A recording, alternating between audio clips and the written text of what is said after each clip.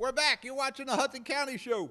Last segment, we're going to do the Hudson County Power List of powerful politicians. The mayor of Hoboken gets a break for this week. Rave, over there, overtaking his second job as a full-time mayor.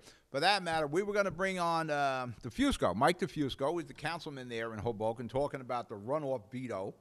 But then we got all involved in the school shooting. So I'll reach out for Mike again. We'll see if we can get him on either for Tuesday's Jersey City show or do the interview and play it on Thursday's Hudson County show next week because there's a runoff issue in Jersey City. Hudson County Powerless. Who are the most powerful politicians in Hudson County? Well, I'll give you my 10. My first one, the king of North Bergen, Nicholas Sacco. The guy knows how to work both sides of the aisle. He knows how to get things done. Actually, if you want to get the Arc Tunnel, the Gateway Tunnel, you're going to need Saccos. You need more than just Nick, but you're going to have to deal with people who can figure out how to get it done. You know, number one, number two, put number two guy up there too. It's Brian, the deity from Union City. These two guys know how to get things done with limited resources.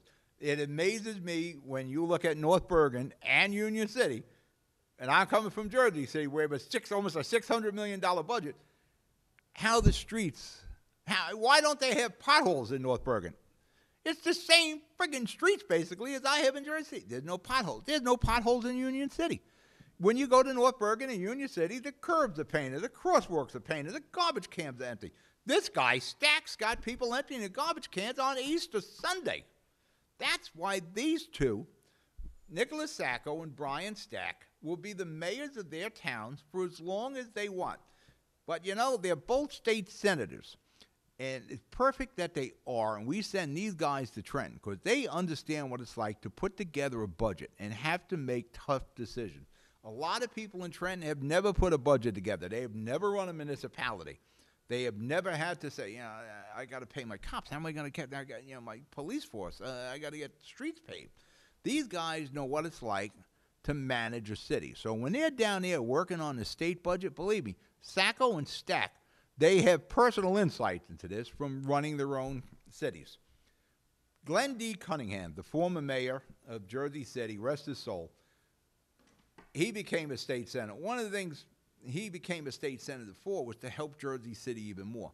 But he was able to go to Trenton with the knowledge that he gathered from managing the city of Jersey City and its budget to make Trenton more efficient. And he got a little more money for Jersey City.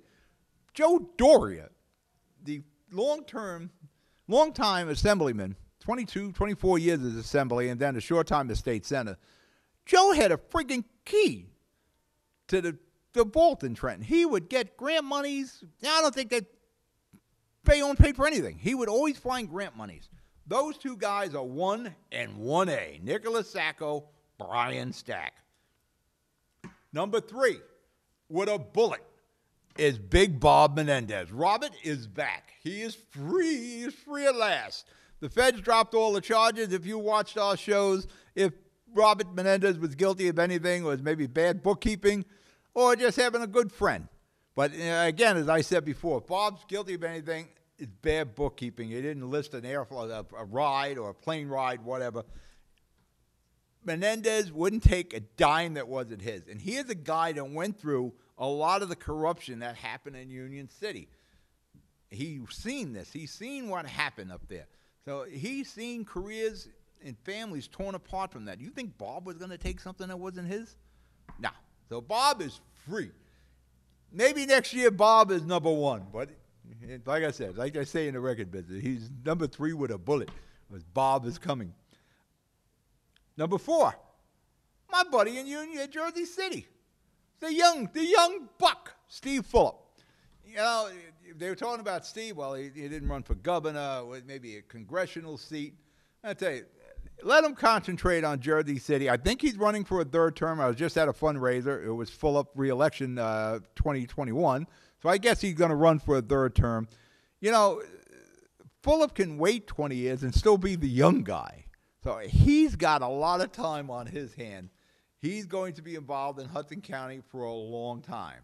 So I'll let him concentrate on Jersey City. He doesn't have to look at Trenton. I think Murphy's going to do, unless he goes tax crazy and does a bad job like Florio or McGreevy or Corzine, I think Murphy's going to do well. But he's not going to be one and done.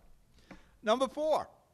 Was that number 4? What do we got here? No, this is number 5 now, right? Tommy DeGeese, where is he? No, O'Day. That's right. Okay, you're right. Billy O'Day. Confidant of Mayor Fuller. A guy that has been a freeholder. I think he's in there around 24 years. A person who knows the ins and outs of county government and is the legend in West Side, in the Marion section. He manages to swim through all the politics.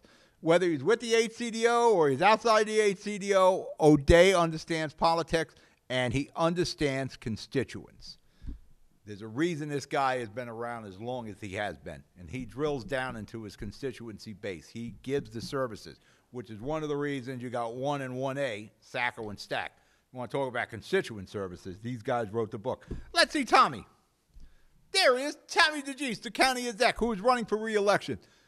The guy has done a damn good job. I think he's been a county exec since around 2002, 2003, beat Bernie Hartnett that time. He has saved the county of Hudson a ton of money. And he gets blamed for the county taxes, but that's that formula. Tommy has gotten the county out of rented buildings and leased buildings into owned buildings.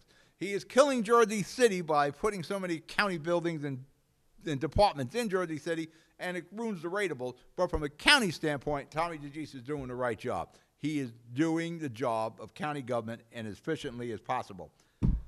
The boss lady, Sandy Cunningham. You know, one of these days she's going to flap those wings and really express her political opinions. She has turned out to be a political dynamo in Hudson County and Trenton. Very tight with Murphy. She was tight with Chris Christie. She's one of those people who know how to work both sides. Richie Turner, King Richard from Weehawken. You want to talk about another guy who knows how to swim between the currents. Richie Turner runs a great city, well-maintained. He's right behind Sacco and Stack as far as keeping his municipality clean. Will be the mayor of Weehawken as long as he wants. We got Vinny. Vinny, there he is. No, Anthony Venieri, excuse me. I'm jumping it. Anthony Venieri, right hand of Nick Sacco. This guy, he's been around a long time, but on the county level, he is up and coming. And last but not least, Assemblyman Vinny Pietro. He's going over to the New Jersey Sports and Exposition Authority as the chairman there. I'm sure he would do a good job. Did a good job as the assemblyman and as Speaker of the Assembly down there. He stood up for the people of New Jersey, which is all you can ask your elected officials to do. We're out of time. You be good. You be safe. I'll talk to you Tuesday on the Jersey City Show. Good night.